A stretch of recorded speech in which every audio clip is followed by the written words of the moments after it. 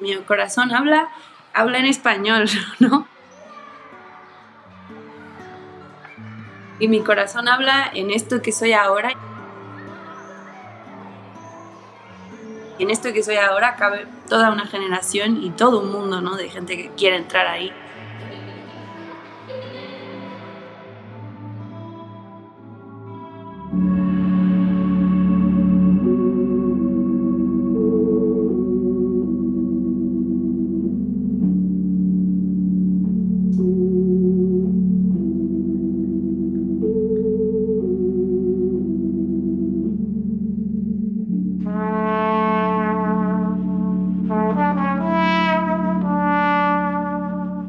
Silvana Estrada es la protagonista de nuestro tercer episodio. Ella guiará conmigo esta máquina del tiempo que nos llevará al origen de la canción. Un ejercicio en pasado y presente que pareciera caracterizar a la escena new folk latinoamericana y a la escena a la que pertenece Silvana. La llamo a ella porque si hay algo que sufrió un shock en mi vida cuando me mudé de país, fue el sentido de brújula hacia mi propio origen. Y la música de Silvana me ayudó a encontrar el eje. Es muy descriptivo de esta generación mía el ir como hacia adelante y hacia atrás, un poco buscando el sonido tuyo. Ahora que somos náufragos en la luna. Estás entrando al Cancionero de Silvana Estrada, cantante y compositora mexicana crecida en Veracruz. Con ella viajaremos por una región del mapa del folk latinoamericano moderno, donde la tradición y el futuro conviven.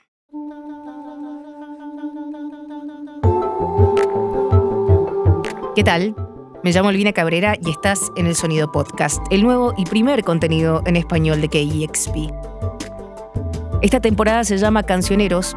Aquí evocamos, construimos e interpretamos soundtracks fundamentales de artistas fundamentales, de la escena alternativa latinoamericana y también en español. Yo me siento parte de una escena que es una escena como muy preocupada por la canción, donde se están haciendo canciones con honestidad, o sea, como con una concentración y con un esfuerzo evidente por decir algo, ¿no? Se está buscando generar eso, un cancionero congruente y pertinente a los tiempos.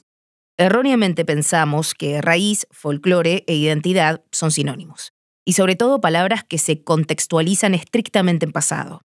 Este episodio explorará lo contrario porque su protagonista, Silvana Estrada, es prueba de que hay una nueva generación de compositores y cantores de todo el mundo que encuentran en las raíces de la música latinoamericana un refugio atemporal. Disfrutan a la par un reggaetón de Bad Bunny, un clásico de Violeta Parra o un tema de Miss Nina. Creo que esa es mi escena, ¿no? Como muy volteando hacia la raíz, muy volteando hacia lo tradicional. Las canciones son un mapa. Y este nos ayuda a ubicar la escena de Silvana hoy.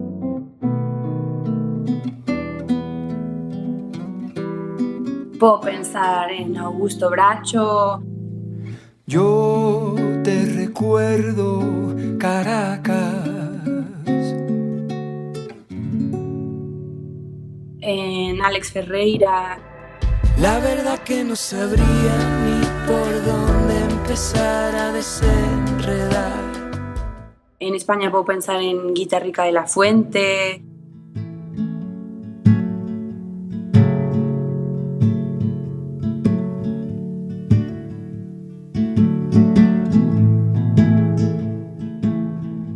Bueno, un montón de amigas catalanas haciendo música maravillosa. María Arnal, por ejemplo. En la periferia brillante de una galaxia mediana, en medio de un mar oscuro, donde flota nuestro mundo, tú que vienes a rondarme como los 9 planetas. El Sonido Podcast comenzó con un tráiler donde fijamos una pregunta incómoda, la que no quiere ser respondida, pero la que no podemos dejar de preguntar. ¿Qué es música latina hoy? Una curiosidad que llegó a mí, ya mudada a los Estados Unidos, y una pregunta que aún no logro responder de corrido. Las respuestas sobre música latina nunca parecen suficientes y mucho menos definitivas, y ese es un poco el punto.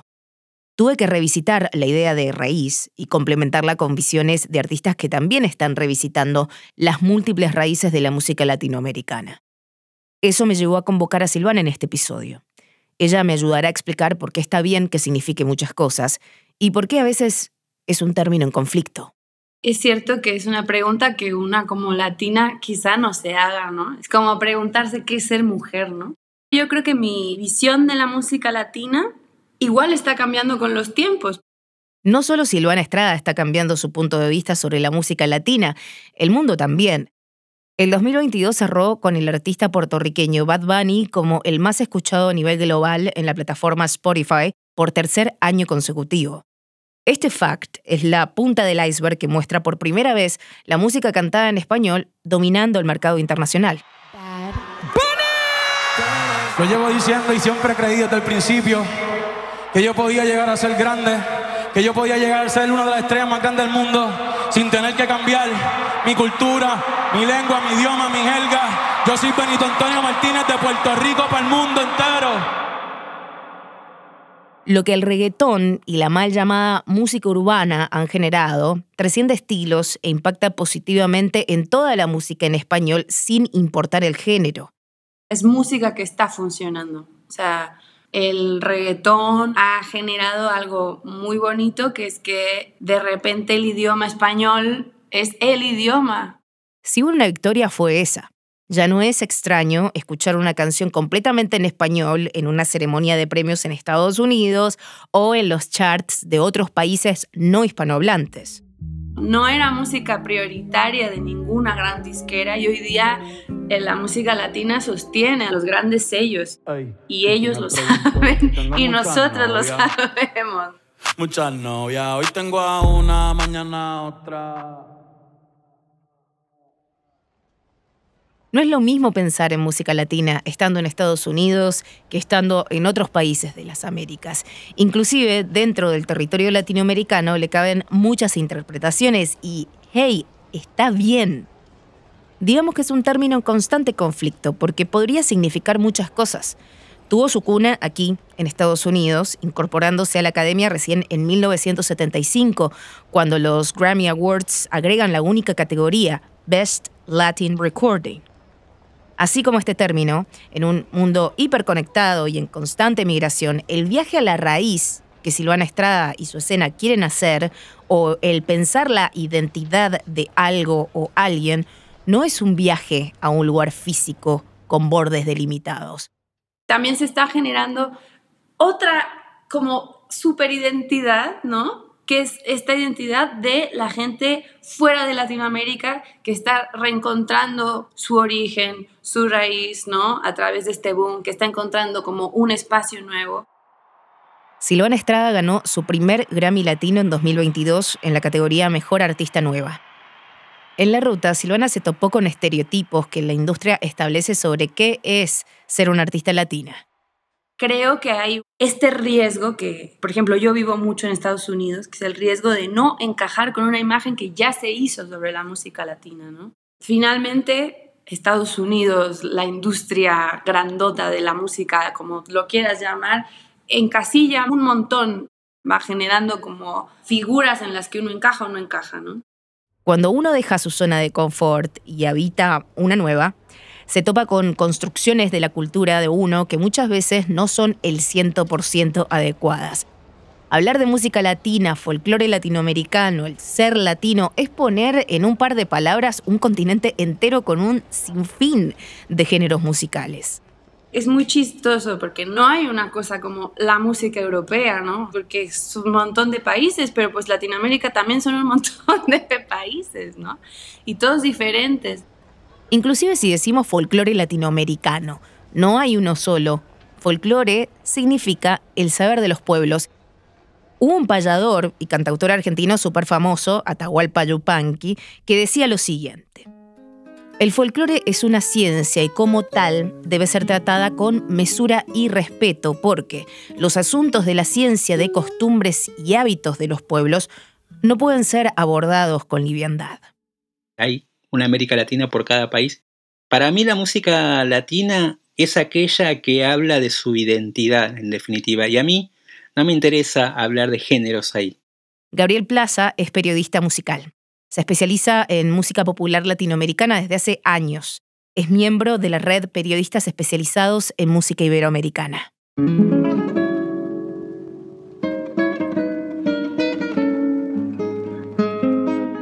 La que habla de su región, la que habla de su lugar, la que habla de su momento.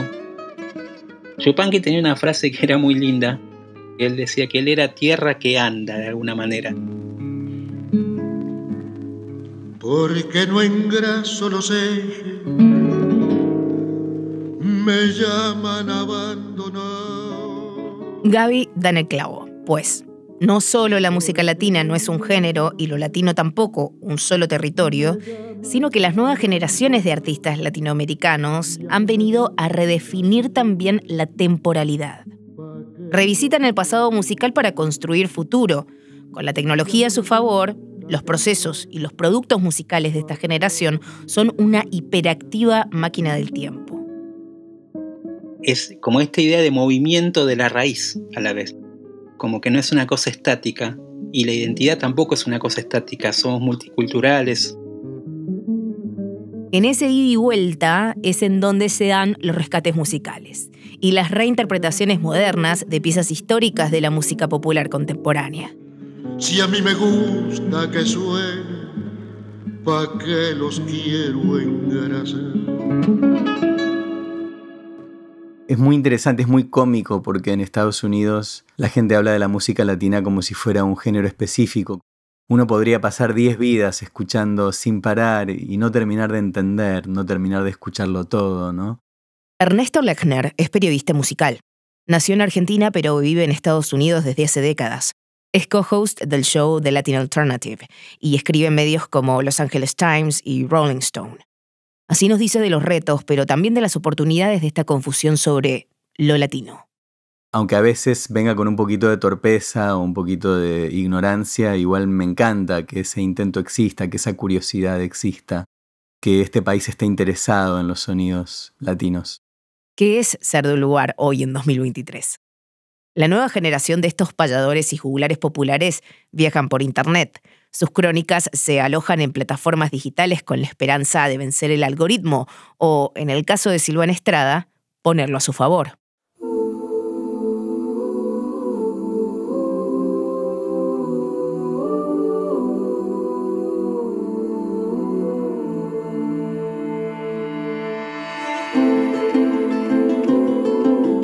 Más que cantautora, porque creo que ahora ser cantautor o cantautora ya te pone en un lugar muy específico, yo creo que me gusta decir más que soy cancionera, que hago canciones y las canto. Tengo una voz y una piel que quieren que tú las descifres. Si me preguntan a mí, hubo un movimiento que supo ser la voz de los sin voz en las eras más complicadas de los pueblos de América Latina. Algunos serán los firmantes del nuevo cancionero del folclore latinoamericano, otros serán conocidos por hacer canción de protesta. También se les llamó cantautores o folcloristas. Toda la piel de América en mi piel y anda en mi sangre un río que libera en mi voz su caudal. Silvana prefiere referirse a ella misma como cancionera. Esta es la música que la conecta con su crianza. La música que hago ahora la encuentro en dos personas, no, en tres, pero sobre todo la encuentro en Mercedes Sosa. Étale a la marcha, étale al tambor, étale que traigo pueblo. Lejos, muy lejos del sol, vuelve el recuerdo de allá. Siento en mis ojos brillar el azul soledad de mi tierra natal. Creo que para mí de niña fue como, wow, lo que sea que está haciendo esta mujer, ¿no? Yo lo quiero hacer. Como en el cuerpo se siente bien Mercedes, o sea, va tan directo al alma que es como te abraza y lo sientes en el cuerpo. En el capítulo 1 retomábamos la figura de Mercedes Sosa, folclorista y cantora argentina, fundadora y firmante del manifiesto del nuevo cancionero del folklore, que cumple 60 años. Tenía que llamar a Araceli Matus. El manifiesto del nuevo cancionero fue eso, un manifiesto que presentaron en Mendoza un grupo de artistas, músicos, pintores, escritores, poetas. Fue un movimiento literario musical, así decían ellos. Surgía como una consecuencia de lo que venía sucediendo en el pueblo, ¿no? Y que su intención era poder desarrollar las expresiones artísticas que dieran cuenta de ese pueblo. Eran unos adelantados. Araceli es cantautora argentina y única nieta de Mercedes Sosa. Yo creo que representó justamente para que surgieran en otros lugares de Latinoamérica movimientos similares, como por ejemplo el tropicalismo en Brasil, la nueva canción en Chile, la nueva trova en Cuba. Movimientos así artísticos, culturales, muy fuertes que además hicieron, me parece, como una bisagra, ¿no?, entre lo que se venía haciendo y lo que después sucedió. Y al final, el nuevo cancionero viajó de Argentina a muchos países de América Latina y de Europa. Aquí el periodista Gaby Plaza nuevamente. Hay toda una generación que se formó con esos discos, muchos ligados a Mercedes también, porque sus padres en algunos casos eran o artistas o maestros y se habían criado con esos vinilos que tenían mucho que ver con la militancia social y política de la época. Como exiliada política durante la última dictadura militar argentina, Mercedes fue una vocera clave para contarle al mundo lo que estaba sucediendo en su país y en América Latina. Hay una conexión fuerte, de alguna manera, en pensar en esa identidad, en pensar en esa manera de cómo las canciones podían atravesar a sus generaciones y podrían retratar una época. De la Fundación Histórica del Cancionero Latinoamericano viajaremos al propio de Silvana, el que se forjó en su casa. Viajemos a Veracruz, México. En esa misma casa, Silvana creció rodeada de instrumentos. Es hija de padres luthiers y pariente natural del folk latinoamericano. Música que llevó adelante incorporando su formación profesional en jazz y su habilidad en guitarra y cuatro venezolano. Mi casa es un recuerdo, primavera.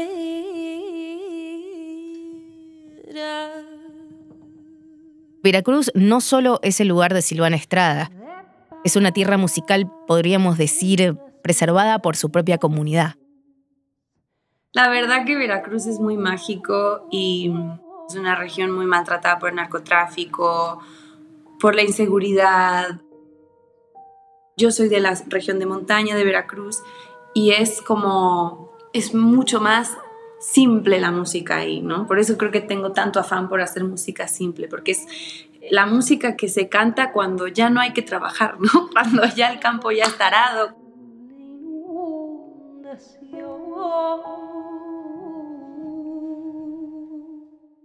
Que es un esfuerzo de nosotros, o sea, como de las familias que siguen teniendo una guitarra en casa, que siguen poniendo discos para cantar sobre los discos, ¿no? Seguimos poniendo a Chavela Vargas para seguir cantando las mismas canciones sobre los discos de Chavela Vargas. No sé qué tienen las flores, llorona, las flores del Camposanto. No sé qué tienen las flores, llorona. Chavela Vargas. Coincidirás conmigo que fue una de las voces de México y pieza indiscutida de la ranchera mexicana. Lo cierto es que María Isabel Anita Carmen de Jesús Vargas Lizano nació en Costa Rica, no en México, pero encontró su identidad y sembró su raíz en otras latitudes.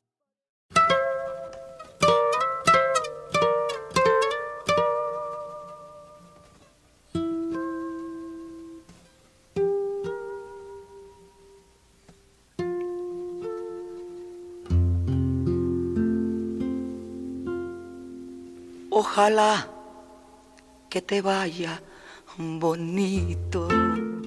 Estas cosas pasan constantemente. La figura de hogar e identidad es una construcción muy personal. A Silvana le pasa algo similar pero con Venezuela, tanto que el cuatro venezolano es estrella en sus presentaciones y la música de allí es parte de sus máximas influencias. Hay algo ahí, ese sentimiento de un faro lejano que te marca el camino.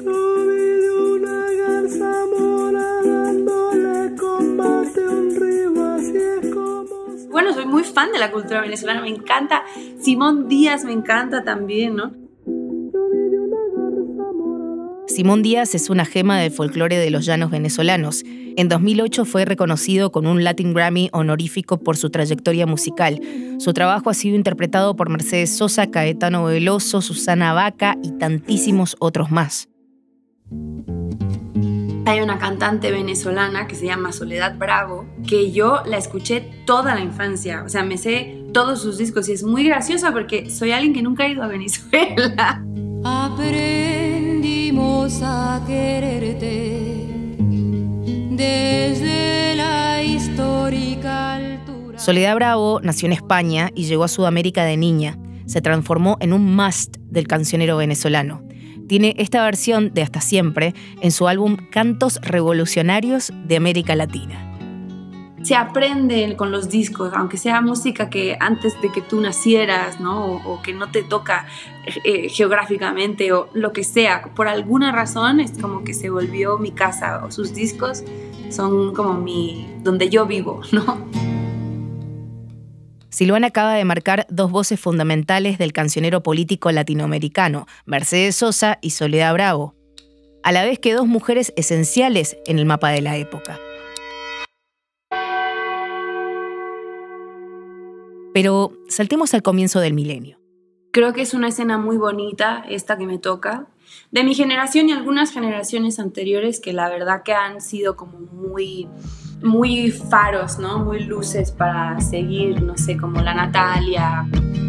Sigo cruzando ríos, andando selvas, amando el sol. Cada día sigo sacando espinas de lo profundo del corazón. En la noche sigo encendiendo sueños para limpiar. Como Julieta. Quiero quedar aquí bailando, pero no puedo, no puedo, porque tengo miedo de salir a caminar sola por ahí.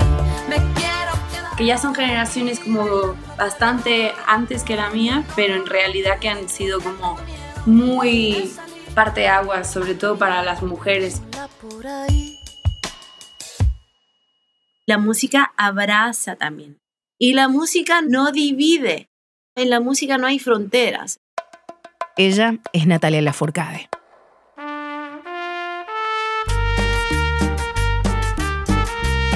Yo creo que de mi generación es como muy evidente que Natalia fue un poco la mamá de todas. Tiene mucha visión. Esa Natalia es como si todo el tiempo viajara, si pudiera viajar al pasado, pero también al futuro, ¿no? Nunca es suficiente para mí. Aquí, Gaby Plaza. Natalia trabaja más desde el punto de vista de la identidad de su región y también a su vez de todo este movimiento feminista que la acompañó y que la acompaña y que atraviesa también a esta generación de cantautoras. Podríamos decir que hoy su militancia, así como en los 60 y los 70 pasaba por una militancia política, esta obviamente también tiene que ver con una militancia política, pero de un cambio, digamos, cultural en cuanto a la imposición del patriarcado en nuestras generaciones o en la humanidad, podrás decirlo. Un poco es porque yo te quiero a ti.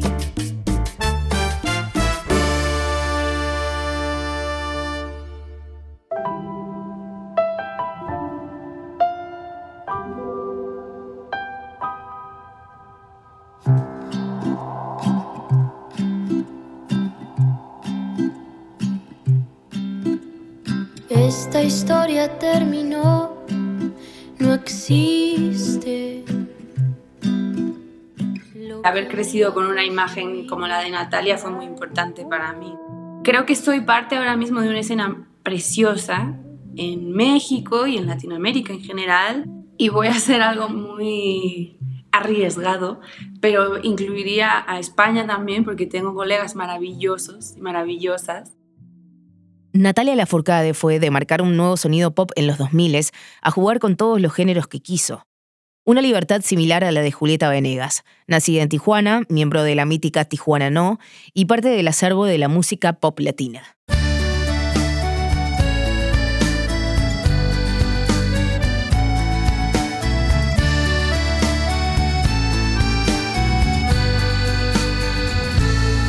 ¿Por qué no supiste entender a mi... Ambas representaban la alternativa a la imagen hegemónica que proponía la industria pop de los 90 y también de los 2000.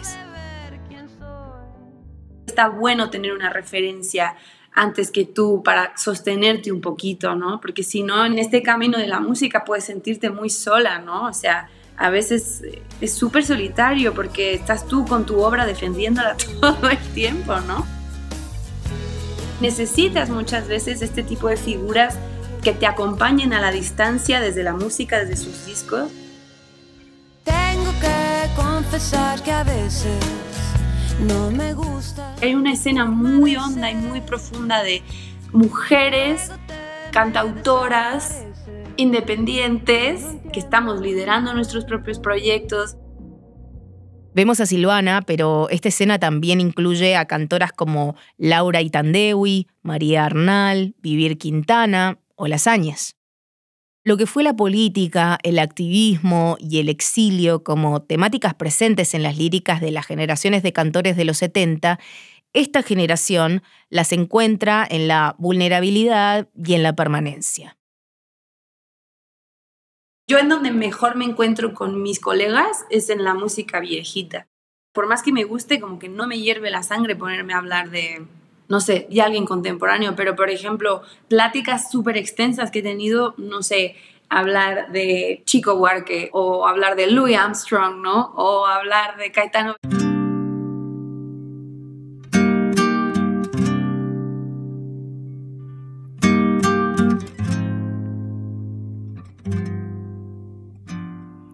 Tudo era apenas uma brincadeira e foi crescendo, crescendo, me absorvendo. Silvana me cuenta sobre esta máquina del tiempo activa que es su generación. Una que creció ya sobreexpuesta a internet y que encuentra en la intimidad un refugio para hacer música que trascienda. Es muy descriptivo de esta generación mía el ir como hacia adelante y hacia atrás, un poco buscando el sonido tuyo. O sea, a mí me llama mucho la atención cuando Rosalía ha sacado sus playlists, ¿no? O colegas míos, sus playlists de estas fueron mis referencias para este disco. Hay muchos clásicos, muchos clásicos. Yo creo que hay más clásicos que cosas nuevas.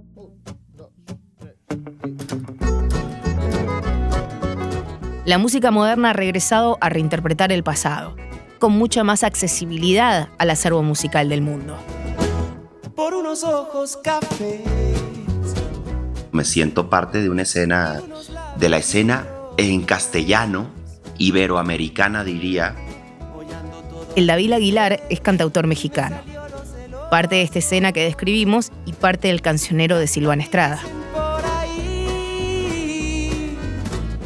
A 60 años de la firma del nuevo Cancionero, artistas del presente y futuro reescriben la historia rescatando a sus héroes atemporales y cuidando juntos el tesoro de la canción. Acá nosotros en Latinoamérica tenemos un colectivo, somos 22 proyectos, que se llama Núcleo Distante. Es un chat de WhatsApp. Es como una comunidad ahí que se siente tan hermosa. El acceder a una canción al instante, la democratización que trajo Internet, el algoritmo, las plataformas, todo en cierta medida ha contribuido a un modelo de consumo musical sobresaturado de oferta. Es uno de los grandes retos que tenemos como cancionistas, hacer canciones que se sostengan tiempo después, que no sean locales. La manufactura musical se agilizó a tal punto de que la vida de una canción pueden ser días o incluso horas. Silvana y su generación se preguntan cómo trascender en el tiempo y cómo convertir su música en reliquias. Creo que estamos frente a un momento en el que es evidente lo desechable que puede ser la música también hoy día, lo rápido que puede envejecer la música hoy día. Y a mí me aterra, o sea, a mí los tiempos de ahora me dan bastante miedo, ¿no? Porque van mucho más rápido de lo que yo creo que voy internamente. Y entonces en ese sentido todo el tiempo estoy volteando atrás a ver cómo son los discos atemporales. Hablando de retroceder, esto me recordó a un tema eterno de Pescado Rabioso, una de las primeras bandas de Luis Alberto Spinetta.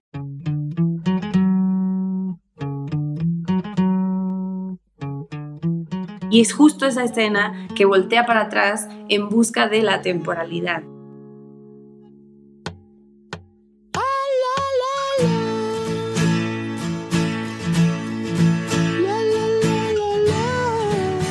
Esta canción es de 1973, parte de un álbum fundamental y de esos eternos llamado Artaud, como cuenta Gaby Plaza. Sí creo en esta cosa de algo que dijiste vos, de la trascendencia, de pensarse como un artista que no va a ser de hoy solamente, ¿no? De que nosotros de acá a 20 años podamos agarrar de ese disco y que ese disco hable de su generación, hable de su época, hable de su momento, hable de las luchas que estaban en ese tiempo dándose. Aunque me fuercen, yo nunca voy a decir que todo el tiempo por pasado fue mejor. Mañana es mejor. La frase Mañana es mejor de Spinetta en Cantatas de Puentes Amarillos se transformó como en un manifiesto para creer en la renovación de las escenas musicales. Siempre lo que viene será mejor.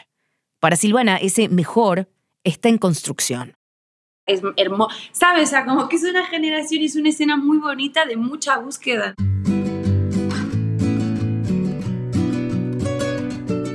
Para cerrar este viaje sin tiempo ni espacio, decidimos buscar anclas en las canciones.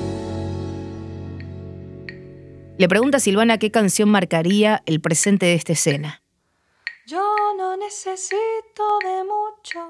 Es una artista nueva, joven, y de repente saca este disco y es como todo lo que estamos diciendo, ¿no? O sea, es como indie, pero es folklore, pero es súper contemporáneo. Ella es Laura Itandehui. Laura es otra artista contemporánea que integra la escena a la que pertenece Silvana, esa que explora la raíz de la música latinoamericana, físicamente en México, pero en todas partes y con la voz como uno de sus instrumentos principales. Realmente es tan poco lo que preciso.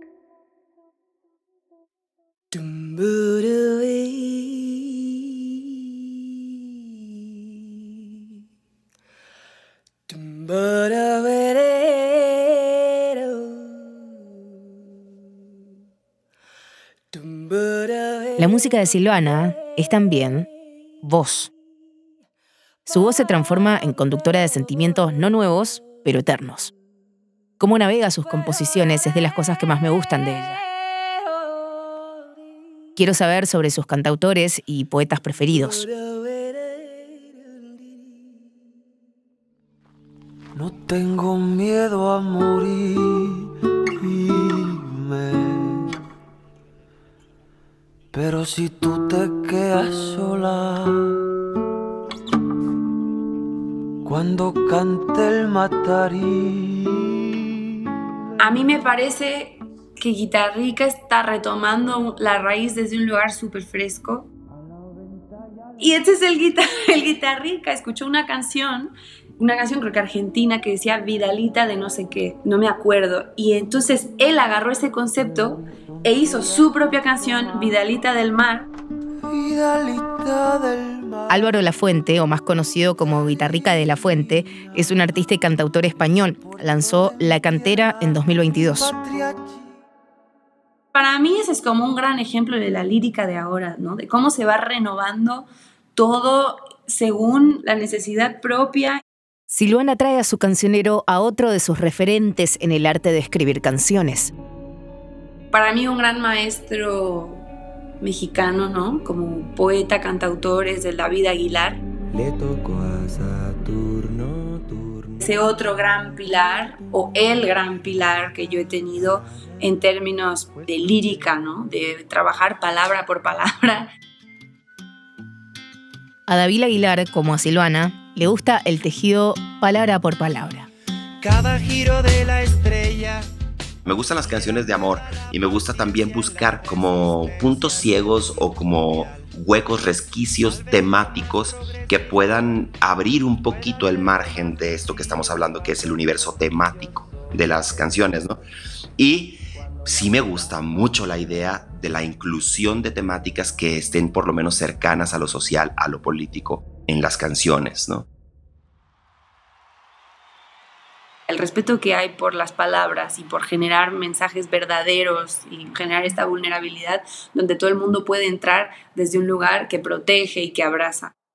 Uno encuentra en los conciertos de Silvana cómo una palabra suya puede irrumpir un silencio macizo con profunda soltura y al mismo tiempo sostener en sí todo el peso de una historia dolorosa que está siendo contada. Sabré olvidar.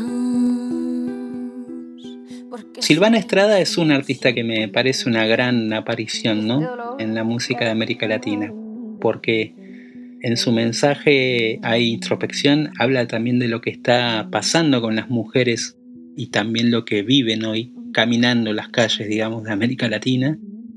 Gabriel Plaza la pone en el mapa del presente y del futuro de la canción latinoamericana. Toca un lugar que me parece que es una cuerda sensible con la cual todos nos podemos, y todas y todos nos podemos identificar. Ir a los conciertos de Silvana Estrada es entrar a un mundo de intimidad donde ser vulnerable fortalece. Ella describía este estado que se genera entre ella y su público como una suerte de protección, de abrazo. Pienso que tiene sentido que la máquina del tiempo de esta generación le cante esos sentimientos porque se tiene que renovar el cancionero del amor, pero también el cancionero del dolor. Y que te cante quien te quiera de verdad, y que te llore aquel que no te sepa más.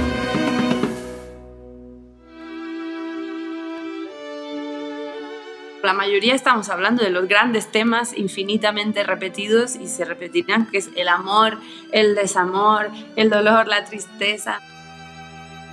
Pero creo que es importante que siempre estén renovándose esos temas, porque, o sea, al final los cancioneros del mundo repiten esos temas porque en esos temas depositamos un poco nuestra conexión con la cultura.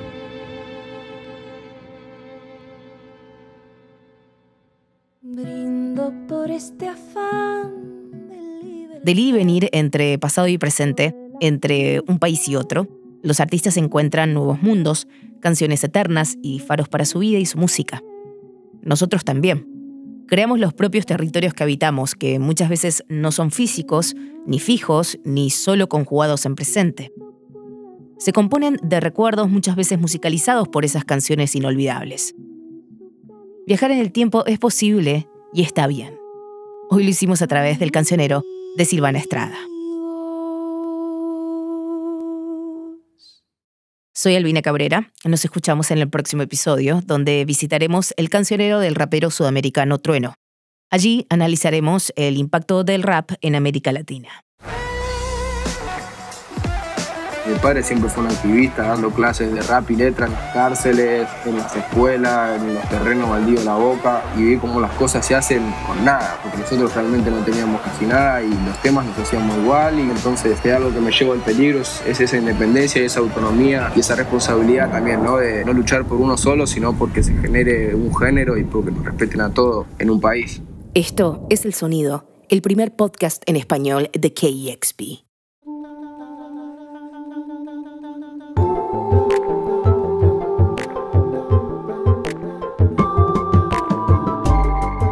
El Sonido Podcast, Cancioneros, te traerá 8 cancioneros con artistas de todo el continente. Este podcast nace como extensión del show en vivo El Sonido de todos los lunes por la noche, que hace más de una década está al aire de KEXP junto a DJ Chili y a mí. 3 horas semanales a 2 voces, la verdad que no bastaban, así que podrán seguir El Sonido Podcast en español en todas las plataformas digitales y la versión con subtítulos en inglés en el nuevo canal de YouTube de KEXP, KEXP Podcast. Así que por favor vayan y se suscriben. Hasta pronto.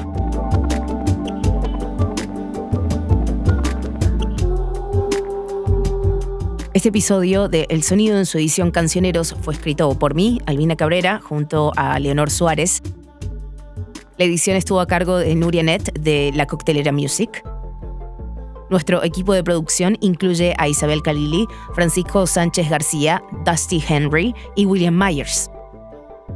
La edición de audio es de Joan Alonso y Alex García Amat de La Coctelera Music.